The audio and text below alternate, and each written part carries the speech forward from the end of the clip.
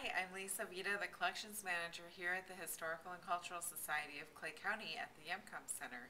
And I just put up a display of the quilts from our collection to go along with the upcoming traveling exhibit, Quilt National.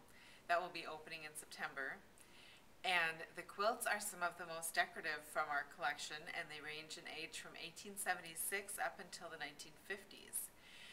We have log cabin style quilts, whole cloth embroidered quilts, crazy quilts, and quilts of several other different types of blocks, including pieces of quilts and entire quilts.